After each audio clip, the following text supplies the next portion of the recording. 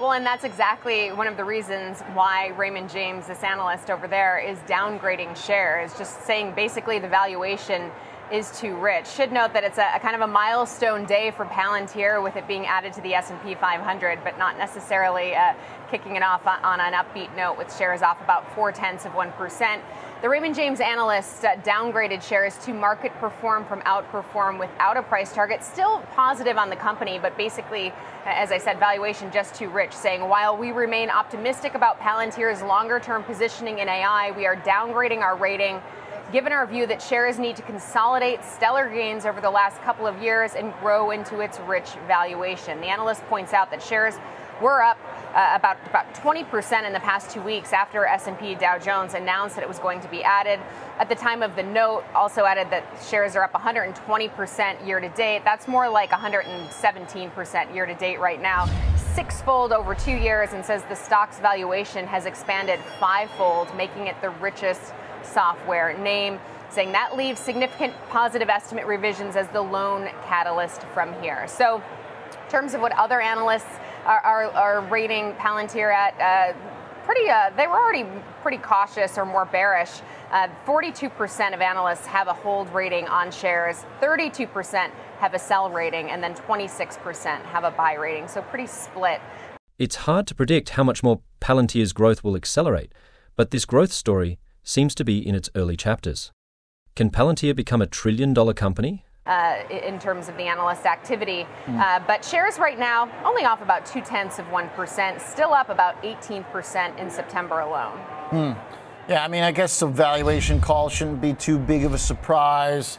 Kind of saying, maybe take a little profit and move on after a unique breakout that hasn't been answered by really many of its peers. Some of the cyber trades are up near the highs that are doing okay. It's definitely a sector within tech that is doing uniquely well. But I could definitely kind of see at this point where, if you've had a buy rating or you've been bullish on this, to maybe say, okay, back down to more of a neutral. That's the type of thing that is like as good of a downgrade as you can get, I guess. To become a $1 trillion company, Palantir must grow roughly sevenfold from its current size. Revenue growth, valuation, or both can achieve that. Yeah, I mean, not going all out bearish, but exactly. Yeah, just moving to the sidelines with not a lot of catalysts for upside, according to that analyst. And, obviously other analysts were already more cautious, some bearish. So it's not like this analyst is, in the minority. Yeah, okay. Rich valuation, to say the least. Fair enough. Palantir, 100 times forward earnings plus, so totally get where they're coming from. Microsoft, maybe a little bit more problematic to the narrative if you're getting. For long-term believers, Palantir's trajectory could mirror the meteoric rise of companies like Oracle and Cisco during their heydays. With its unique ability to integrate complex data solutions across industries, Palantir is positioned to dominate a market where legacy systems are struggling to keep pace. Closed up at a new 52-week high during its first day of trading on the S&P 500. This despite a downgrade from Raymond James to market perform from outperform. The analyst remains enthusiastic about Palantir's longer-term positioning in AI, but said shares need to consolidate stellar gains over the last couple of years and grow into its rich valuation. Shares are up more than 120% so far this year. Palantir Technologies, Inc. builds agile solutions for data-driven operations and decision-making. Its artificial intelligence platform, AIP, has transformed its business, which is used to test, debug code, and evaluate AI scenarios. Let's take a look at tomorrow's economic calendar. We'll get fresh data on consumer confidence, as well as the Case-Shiller Home Price Index. And on the earnings front, AutoZone reports before the opening bell, KB Home reports after the bell. That'll do it for the wrap. I'm Caroline Woods. Remember to tune in 24/7 to schwabnetwork.com.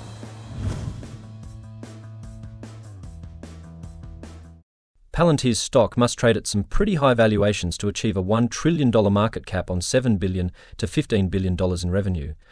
The stock's price-to-sales ratio would need to be between 67 and 143, depending on whether Palantir's revenue hits the high or low end of these projections. Palantir Technologies, Inc. is a data analytics and artificial intelligence AI company with a strong focus on the defense and law enforcement sectors. The company provides powerful analytics tools that help government agencies analyze vast amounts of data to uncover patterns and actionable insights. Its software as a service model allows clients to access its platforms continuously for a recurring fee, ensuring steady revenue. The company has its roots in the US war on terror during the 2000s, where it played a crucial role in sensitive missions, including the search for Osama bin Laden. Over time, Palantir Technologies Inc.'s technology has been utilized by agencies like Immigration and Customs Enforcement for law enforcement purposes, particularly during the Trump administration for profiling and deportations. Following Donald Trump's return to the White House, there has been a surge of optimism among investors regarding increased federal spending on national security and defense initiatives. As of November 26th, Palantir Technologies Inc. has surged nearly 44% over the past month.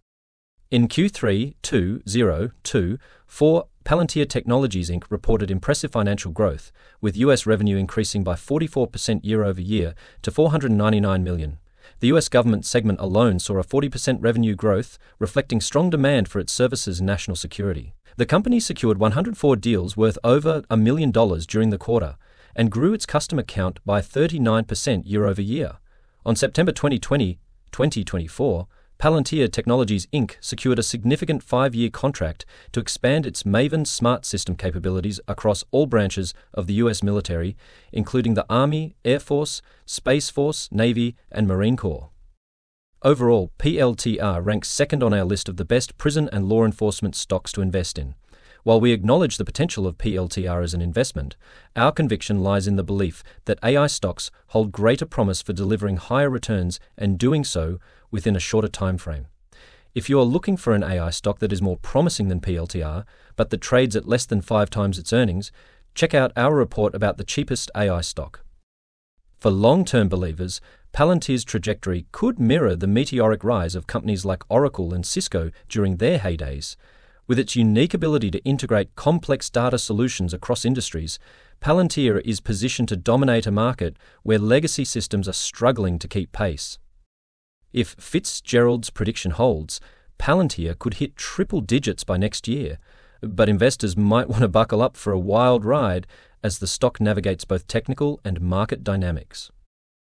Whether Palantir becomes the next Oracle or carves its own path, one thing is clear: this data giant isn't slowing down anytime soon. Fitzgerald, speaking on Fox Business, shared an upgraded outlook for the data analytics powerhouse. Initially, forecasting a $100 price target within 3 to 5 years, he now expects Palantir to hit that milestone by mid-next year. "This thing is a monster," he said. "Nobody else has got a product like it. It's meshing data, software that makes software work. Every legacy provider right now is in trouble." The analysts' comparisons to industry titans like Oracle and Cisco come as Palantir continues to disrupt with its innovative data solutions. Artificial intelligence, AI, has dominated Wall Street's attention since bursting onto the scene roughly 2 years ago. While Nvidia was arguably the hottest AI stock of 2023, Palantir Technologies, PLTR 0.47%, seems to have taken the lead in this year's race. The stock price has exploded, appreciating over 235% over the past year and roughly 900% since January 2023. What sparked the price jump in 2024? It likely has to do with the company's artificial intelligence platform, AIP, which is a smashing success and has helped ignite profitable and accelerating revenue growth. I share stock market's latest news, data, and important information on my Telegram channel. If you want to stay updated with these things before everyone else, open the description of this video, click on my Telegram channel's link, and simply join my Telegram channel. Now, with Palantir at a $147 billion market cap, is it time for investors to think bigger? Could Palantir become a $1 trillion company by 2030? Here is what you need to know. Palantir's technology is flexible enough to capture AI's widespread impact. It doesn't seem like a stretch to call AI one of the most significant advances in modern history. According to market research firm IDC, AI could create nearly $20 trillion in cumulative economic value by 2030. That's both directly and indirectly, meaning it's counting not just AI applications themselves, but the value AI can create across other industries through increased productivity and efficiency. Why is this important? It shows how diverse AI's impact can be. and that plays directly into Palantir's hands. Palantir creates and deploys custom AI, machine learning, and data analytics software. This software can do a countless number of jobs. Palantir got its start in government work, aiding in classified missions within the military. Palantir got out the COVID-19 vaccine during the pandemic. Today, it's helping hospital systems run efficiently and detecting financial fraud, among dozens of other applications. Any organization large enough to have many moving parts, people, processes, and data, is a potential customer. Are you missing the morning scoop? Start your day ahead of the game with the market's top stories and key investing insights. Breakfast News delivers it all in a quick, foolish, and free daily newsletter that lands in your inbox every market morning. US momentum drives Palantir's growth, and there's room to run. Palantir's total revenue grew 30% year over year in the third quarter, but its US revenue grew 44%, driven by 40% growth in government business and 54% commercial growth. As US revenue grows and makes up a more significant part of the total pie, it's accelerating the company's total top-line growth. Palantir has grown its US commercial client base fivefold over the past 3 years, and still, remarkably, has just 321 US commercial customers. There are approximately 0 large companies in the United States. That's a wide open opportunity, even if Palantir ultimately works with just a fraction of them. First, let's project what Palantir's revenue might look like by 2030. Analysts estimate Palantir's 2024 revenue will come in at $2.8 billion. I'll extrapolate that out 5 years, at hypothetical growth rates of 20%, 30%, and 40%. That would look like this. I'm not going to tell you it's impossible. Snowflake was one of the hottest stocks on Wall Street in late 2021 when the company's P/S ratio peaked at 183. However, that was during a stock market bubble. Snowflake is still down almost 60% from its former high, and its P/S ratio has collapsed by 90%. Such extreme valuations rarely end well. Today, Palantir trades at a P/S ratio of 58. That's not 2021 Snowflake high, but it's even higher than its peak during that same market bubble. Technically speaking, Palantir can defy the odds, but I'd say it's doubtful the stock will approach a $1 trillion market cap by 2030. Palantir is a mighty impressive company, but the problem is that the stock is already baking in at least a few years' worth of growth. The math could dramatically change if the stock crashes to a much lower valuation, or Palantir grows well beyond the 40% rate I projected. But beyond those things, Palantir's stock is arguably a bubble itself, which may eventually disappoint investors expecting more big things from the stock. Given all this, it's highly unlikely Palantir can hit a $1 trillion valuation in just over 5 years, but the odds of it outpacing the market overall are still within reach, and it's still worth a closer look. Palantir Technologies Inc. PLTR is having a banner year, with its stock surging over 235% in the past year and showing no signs of slowing. Market strategist Keith Fitzgerald believes this is just the beginning, boldly claiming that Palantir could rival Oracle Corp. Or CL, Cisco Systems Inc. SEO, and SAP SAES, and hit $100 per share sooner than you think. Palantir could hit $100 by mid-2025, says expert. Fitzgerald, speaking on Fox Business, shared an upgraded outlook for the data analytics powerhouse. Initially forecasting a $100 price target within 3 to 5 years, he now expects Palantir to hit that milestone by mid-next year. "This thing's a monster," he said. "Nobody else has got a product like it. It's meshing data software that makes software work. Every legacy provider right now is in trouble." The analysts' comparisons to industry titans like Oracle and Cisco come as Palantir continues to disrupt with its innovative data solutions. Fitzgerald emphasized the company's unmatched product offering, suggesting it could outpace traditional providers struggling to adapt to modern data demands. Read also, Palantir's YTD returns surged to 198%. Here's how ETFs with exposure to Alex Karp's company have performed. These technical signals underscore a strong uptrend, with PLTR's moving average convergence divergence, MACD, at 5.51, another indicator of a buying opportunity.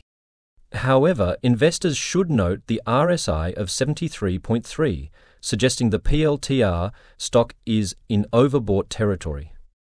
Palantir, a long-term play. If Fitzgerald's prediction holds, Palantir could hit triple digits by next year, but investors might want to buckle up for a wild ride as the stock navigates both technical and market dynamics. Whether Palantir becomes the next Oracle or carves its own path, one thing is clear: this data giant isn't slowing down anytime soon. On November 25th, Wedbush analyst Daniel Ives raised the firm's price target on Palantir Technologies Inc. NISECIPL to $75 from $57 and kept an outperform rating on the shares. The analyst told investors in a research note that it's time for the broader software space to get in on the AI party. Anticipating a surge in use cases, it also anticipates that the enterprise consumption phase will begin in 2025 with the launch of large language models across the board. The firm states that the true adoption of generative AI will be a major catalyst for the software sector. Looking closely at top shareholders, Vanguard owns the highest stake in PLTR at 10.31%. Next up is Vanguard Index Funds, which holds a 9.8% stake in the company. Among the top ETF holders, Vanguard Total Stock Market ETF, VTI, owns a 2.95% stake in Palantir stock, followed by Vanguard S&P 500 ETF with a 2.45% stake. Moving to mutual funds, Vanguard Index Funds holds about 9.8% of PLTR, whereas Fidelity Concord Street Trust owns 0.89% of the stock. Is PLTR a good stock to buy now? Palantir has a hold consensus rating based on 3 buys, 7 holds, and 6 sell ratings assigned over the last 3 months. The average PLTR stock price target of $38.73 implies about 41.36% downside potential from current levels. Interestingly, Jim Cramer, the well-known host of CNBC's Mad Money program, is crediting Musk for driving the recent momentum in Palantir shares. Cramer wrote, "Palantir is up a lot because I believe Musk is going to turn to them and say, 'The Defense Department, it's yours. Get rid of all those people.' With this perspective, it's a good time to explore who owns PLTR.